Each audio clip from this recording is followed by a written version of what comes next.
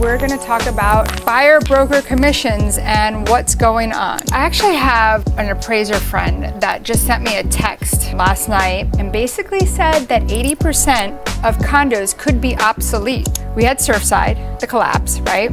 And because of the collapse, some condos are getting $150,000 assessments. As soon as I get the listing, immediately, it's always an important thing to do when buying a condo is to ask for the last 12 months of minute meetings. What I'm saying is that nothing's really changed except for the fact More paperwork. that there's more paperwork. Did the MLS disappear? No, we have MLS, but we can't put the commission on it, which is the dumbest. What's the difference? What's the difference? It's still negotiable. Here's the bottom line. Commission has always been negotiable. A lot of people are saying, well, I heard I don't have to pay a commission. Some people say it's against the law to pay a buyer's agent a commission. I'm like, no, it's not. Welcome to Making Money with Laura Sanders, a name you can trust. With over 20 years of real estate experience and selling over 150 homes a year, Laura Sanders is the #1 RE/MAX agent in the state of Florida for 2021. Join us each week as we discuss how to make money through buying and flipping homes to renting versus selling and everything in between. To join the conversation, call in live 888-994-4995, Studio A.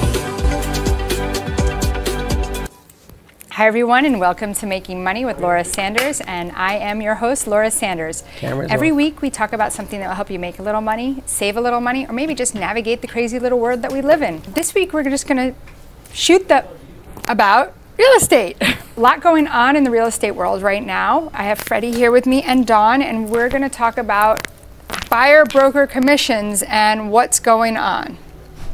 Well, let's first ask the question, the elephant in the room. Is there inventory for anything that happened that we can discuss those commissions? What do you mean, is there any inventory we can discuss? What do you Is mean? there, are houses back on the market? Are they selling condos? What? So I actually have an appraiser friend that just sent me a text last night and basically said that 80% of condos could be obsolete. Could be. What the hell Didn't does that say that it mean? would be. And I didn't click on to read the entire article. Obsolete. Well, here's what I think the problem is. We had Surfside, the collapse, right? And because of the collapse, some condos are getting $150,000 assessments. I don't know about you, but like I have friends that are retiring. That's and crazy. They have about $175,000 to $200,000 in their, in their retirement, right? Like, how are you going to give a $150,000 assessment? Now, when you buy a place, the assessments are supposed to be set to you, no? That they're coming or not? So funny you should say that. I just got a call from a client. We sold a condo back in 2023. Now, I can't recall, we have an addendum to the contract that is for condos. And on that addendum, which changed, and I don't remember exactly, I feel like it was right around that time, because we're now almost in 2025, where there's a spot on that addendum that says, yes, I'm Italian when I talk, that says, are there any upcoming assessments that you're aware of? Exactly. And then you have to fill that in. That doesn't mean you have to pay for them. You just have to notify the buyer, put them on notice that that's going to happen. However, I have to say, I own properties with associations, and I don't always know if they're coming. I just don't know. And it could happen after the closing. So here's what happened. It happened 2 weeks after the closing. The board decided to finalize an assessment. Here's the problem. And I don't know that it's a problem for her. I think it's more of a problem for due diligence, because clearly if the board had finalized it 2 weeks after we closed, it had to be a discussion. So you want notification of the discussion before you went there? Right, but how would you find that out? You'd find that out by requesting, and I always say I am an expert in condos, but if they're obsolete, I'm not going to be an expert in anything. You find that out by requesting the last 12 months of minutes to the meetings. They have to public record. No, they're not public record, but you can have the listing agent request that from the association, or the owner request it from the association. The thing is that back in 2023, it really wasn't a thing. Nobody asked. Nobody asked. I ask, as soon as I get the listing, immediately I tell the seller, I need your last 12, some people might have done some buildings might have only done 3 meetings, so they're only 3 months of meeting minutes. So it could be like every quarter. It could be, some buildings meet every month. So it's always an important thing to do when buying a condo is to ask for the last 12 months of minute meetings. And that way you're informed. Right, so that you can provide that to the other side so that they can, now that's not my job to give that to them. That's their job to request it. But I go ahead and request it and I attach it in our MLS so that you have the ability to research everything that's there. So when I bought into a country club, we'll remain nameless, they had said to me that they were ending this loan thing that they had applied for, the thing you just talked about. So they applied for money to pay for assessment for the clubhouse or whatever. Yes. Yeah, I know. And it was coming to the end. It was like 2 years left, right? So in my brain, I said, if I buy this at the number that I got it for, and this is going to disappear in 2 years, then all of a sudden the property, if I keep it up, is going to explode, right? Well, they didn't tell me. Less than a year later, they came out with another assessment. Of course. Wait a minute, and there's more. And then 2 years later, 3 years later, they came out with a second And here's assessment. the funnier thing. You bought an HOA. Yes. Not even a condo. No, I bought a house. You bought a house. Yes. So, but here's the thing. When you buy a house in a complex that has many amenities, like, think about it. You have to always take in consideration, request a copy of their budget if you buy in an association, even if it's a single family home, request a copy of their budget. Because if you're buying in a golf course community, what has to happen every probably 8 to 10 years? They have to fix the golf course. They got to take the greens up. Yeah, but I was there 12 years. They changed it 3 times in 12 years. Let me tell you what happens with golf courses. And I'm not a golf course expert, but I've seen this. They try to chintz out on the grass that they pick and realize they didn't pick good grass, so they have to rip it up and put it down again. So the quality, sometimes they try to save and realize later on that it doesn't look good quickly. Now, should the person, the salesman, the real estate person selling me the property, representing me, the buyer, shouldn't they give me all of this information going in? Because I was not said anything, and you have to be interviewed. So even the association did not tell me any of this information. And the next thing I know, I'm getting mailboxes, I'm getting street lights, I'm getting blacktop, I'm getting piping, I'm getting rotted this, rotted that, new golf courses, and not just a golf course. They had to bring in a golf pro who got paid half of the assessment, and the other half went to the grass. You're right, went to the grass. Don't you think the golf pro would get paid by the lessons that are? What? Nah, I'm not talking about that kind of pro. I'm talking about like a guy who won the championships. I'm talking about a real deal guy. Yeah, but what was he there for? To say that tree should go here. And because they wanted the name. Oh, so. Yes. Oh, so they named it after him. Of course. And that lasted 4 years. But my point to this whole story is, somebody like you should come. If I was buying this house and you were my rep, you don't represent the property, you represent me as the buyer. Well, the first thing I do is, anytime I have a client buying anything with an association, again, if you're buying in an association and they don't have a community pool and they don't have a clubhouse and they're not on a golf course, typically the only kind of assessment you're ever going to have is for like the front beautification of the, where it says the name of the community and the flowers in front. Yeah, and the gate breaking. You can't control the gate breaking. There's nothing I can foresee. Just know that gates break often and there are costs associated with that. Would you believe they redid the clubhouse 3 times? In 12 years? Mm-hmm. They tore it out, built the pool, tore it out, tore it out, tore it out.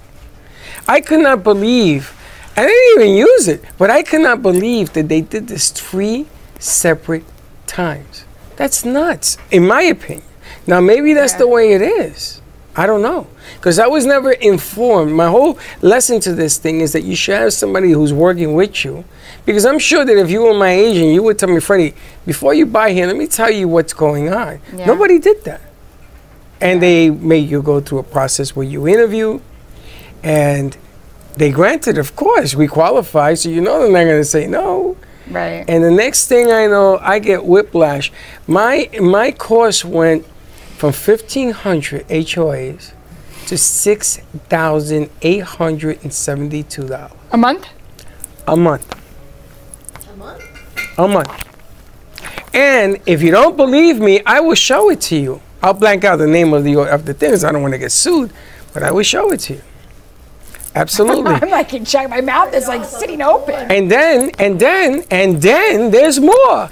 And that doesn't include the insurance that went up to $24,000. And that doesn't include your mortgage. It was only $1,200 bucks. You know, it's funny, you know, when I look at stuff and I'm like, oh, I always look at it like, well, how much is this going to be? Even if I didn't have a mortgage, can I retire off of this?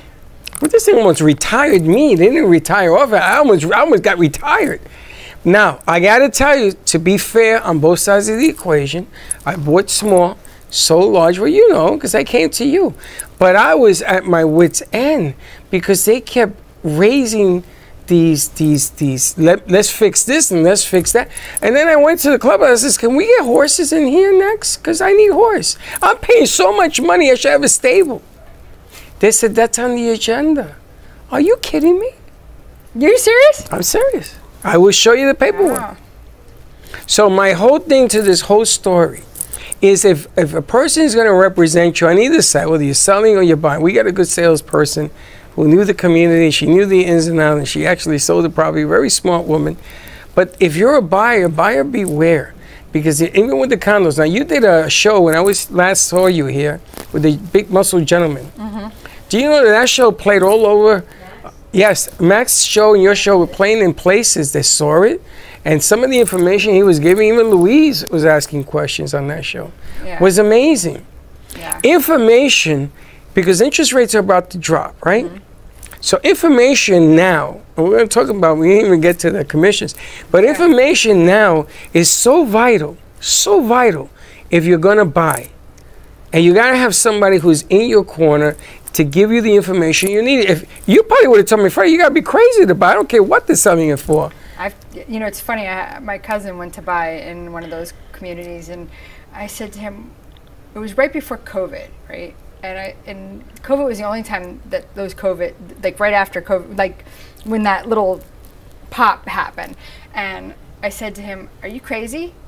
Like, I was like, I'd love to sell you a house, but what happens if you lose your job? Like, these take forever to sell. Like, people don't want to buy these with the buy-ins and stuff like that, you know? And like one lady was telling me she was 80 years old and she said, yeah, I have a golf membership, but they won't let me out of it because once you buy it, like they have options. You could just do social, right, or social and golf.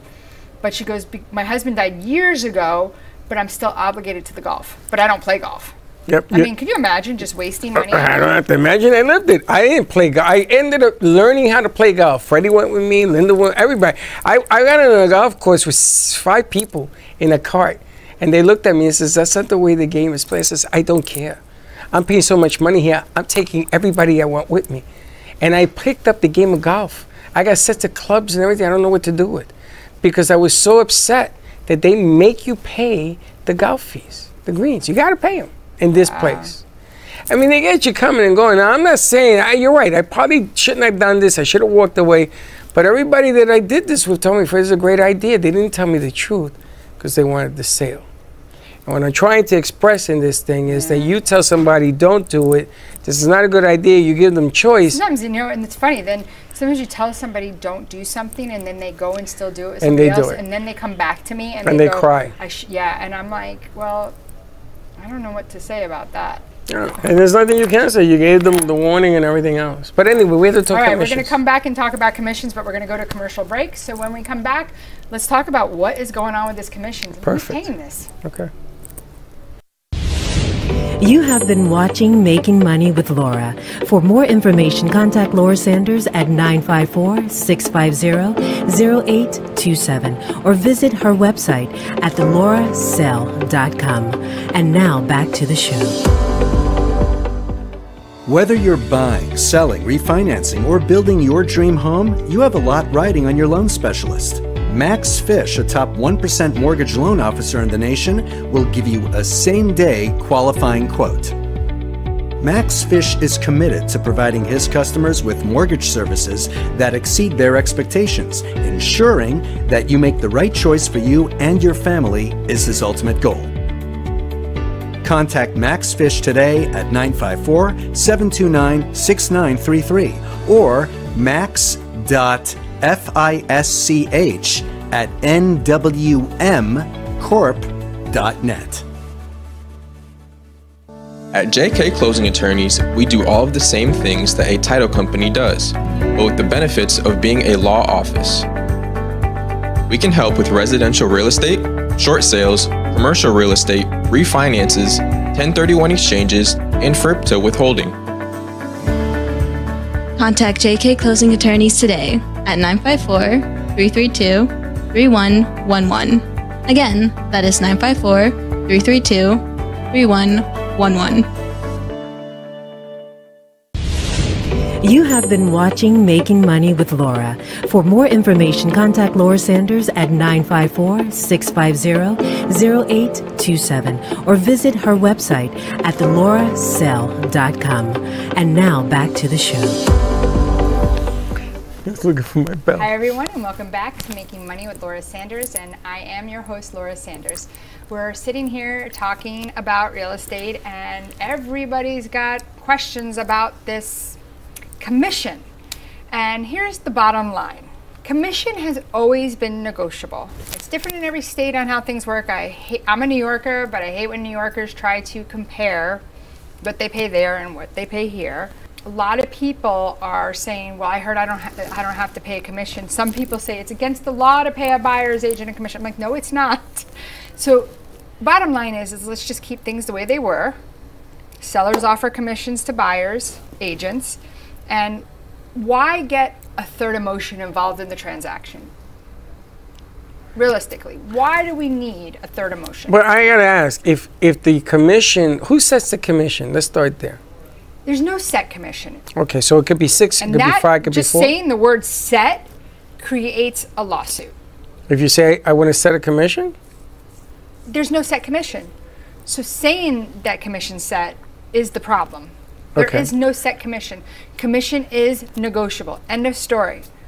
So if you take me to buy a house, and I'm going to buy this house, let's say from Dawn, and there's $1 on the table, shouldn't I compensate you for helping me find this house?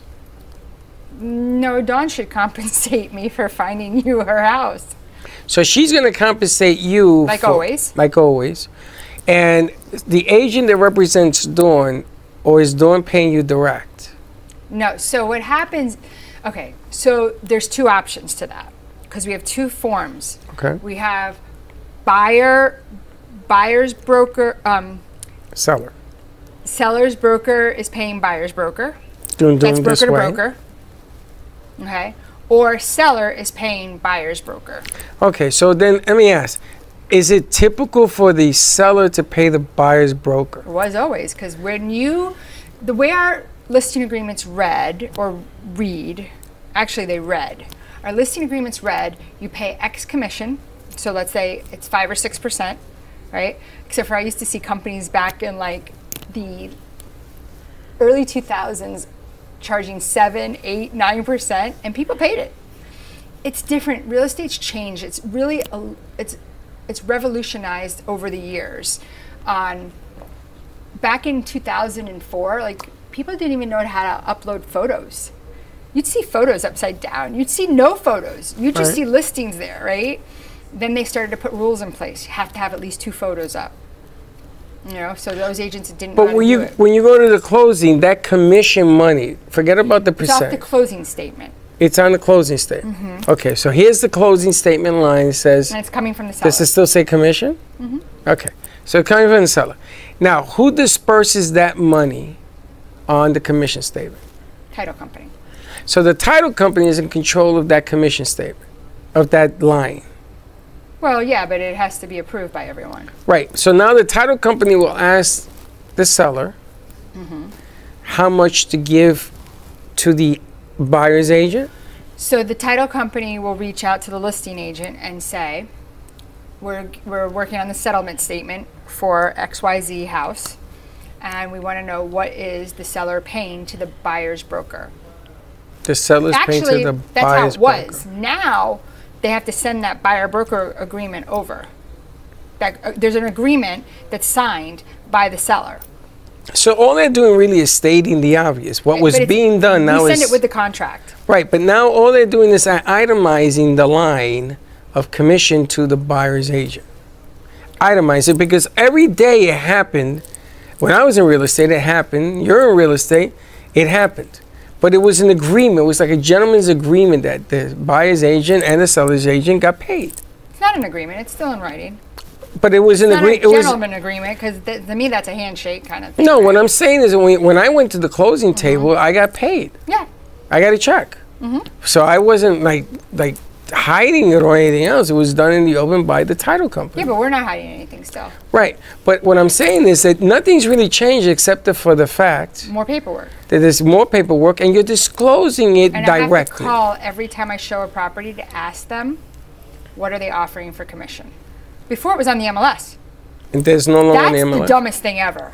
Did the MLS disappear? No, we have MLS, but we can't put the commission on it, which is the dumbest. What's the difference? What's the difference? It's still negotiable. It doesn't change the fact whether or not you show it or you don't show it. So It's why did they do that? negotiable. Why did they? Register now, don't you? What? You have to register the paperwork.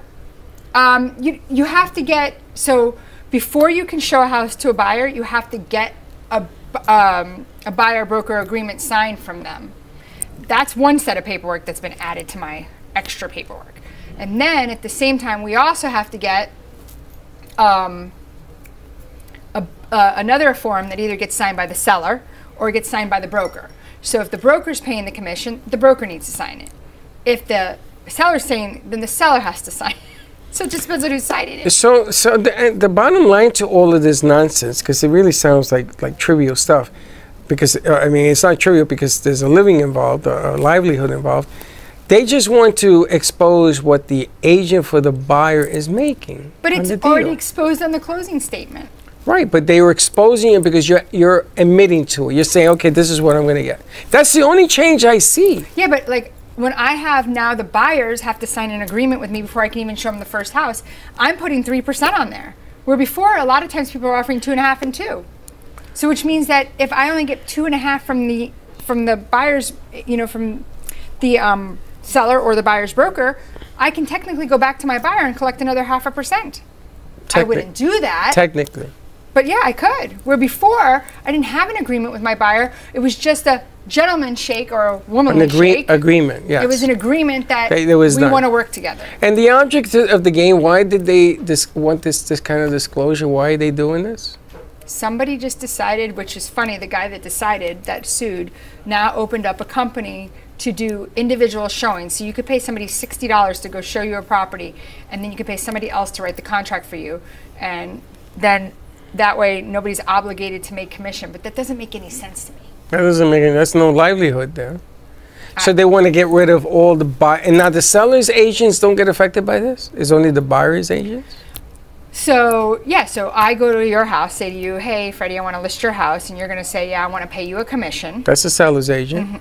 Right? You want to pay me a commission. And that's just like it was before, an agreement on a piece of paper, and we sign. Okay, so that doesn't change. Yeah. I have a listing coming up for $3.3 million in Hollywood. And definitely a property you guys all want to see. We'll do a nice party there at nighttime.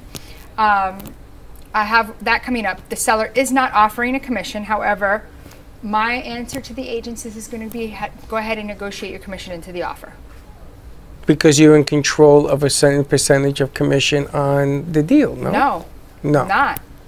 But my thing is that the buyer's going to be paying the agent, right?